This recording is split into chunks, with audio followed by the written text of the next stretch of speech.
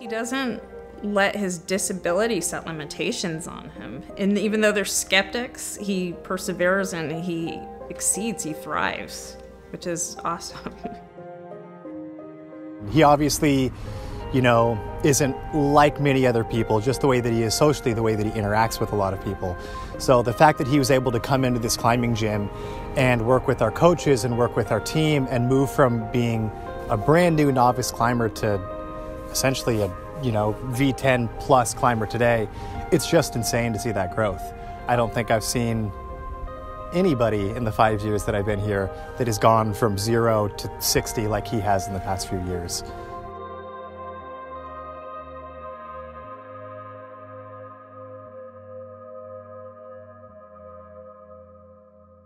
Joshua was born in Washington State, 2000, and he was a very friendly, outgoing baby. It wasn't till 3 years old, I noticed he wasn't speaking as much as the other kids his age, but he was doing other things that were more advanced than kids that age. Like he was really good with puzzles, and I noticed that he knew where all the states were. So I wasn't too concerned, but then when he was a little over past 3 years old, I said, maybe I better take him to the doctor. And they referred me to a neurologist because they said he's not speaking as much as he should. The neurologist diagnosed him with autism, and it was devastating because we didn't know what the future was going to hold for him. Initially, I had Josh in, because my background's in wrestling and judo and jiu-jitsu, so obviously I had him doing that. I should have seen the signs. Like, this particular club had, was in a warehouse building at a very high ceiling, and he was far more interested in climbing the rope than he was in doing jiu-jitsu. He would literally climb up the walls. There was like a little bit of a molding on the wall, and he would grab a hold of the molding and climb halfway up the wall, and the instructor would come down and tell him to get off the wall. Eventually, I came to the realization that it wasn't his autism, it was he didn't like jiu-jitsu. Don't make assumptions about, if Josh was struggling with something, don't just assume it's just because of his autism.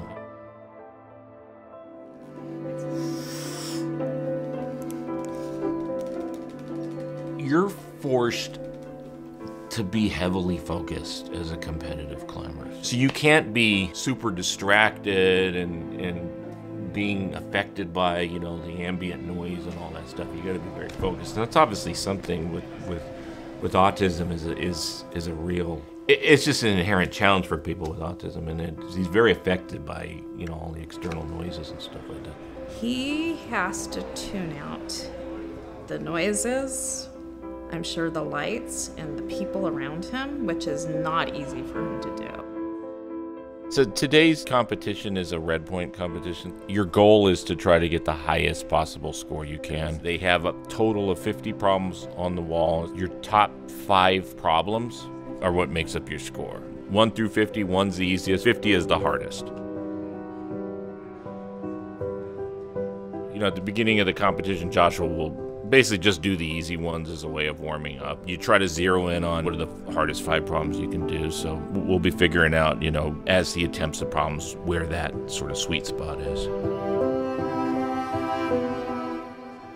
I hope he just tries his hardest, has fun with it, and that will show in how well he places in the competition. But mostly, just have fun.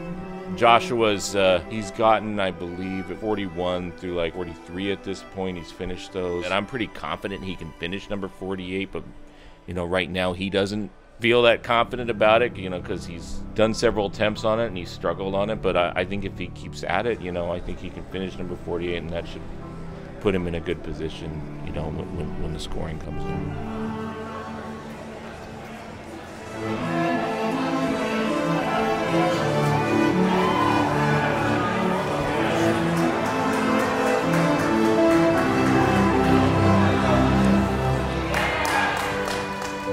Was confident that Joshua could do number 48. He just had to get to the point where he believed he could do it. I think he finally overcame that sort of mental obstacle he was having, and he just went out there and tried his hardest, and he was able to finish it. So I'm really proud of him. Last but not least, the advanced category. For men, in 3rd place we have Ricky McFerrin. 2nd place, Josh Golden. He came in in second place. He persevered, and I'm really proud of him. Yeah, Joshua did really well today. Honestly, he was only 1 point out of first, so really this is a good day for him, and he put in his best effort, and that's all you can really ask at the end of the day. I hope people learn not to judge people based on their disability and what they're capable of, because so many people, if you say autism, this is the way autistic people are. He may sound or act or learn in a different way, but he's not any less of a person, because a lot of people treat people with disabilities differently.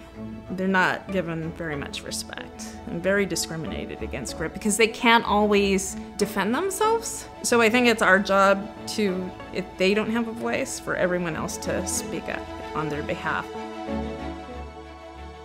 He inspires me to not give up, no matter what life throws at you. You got to keep going and do your best. And you could even thrive,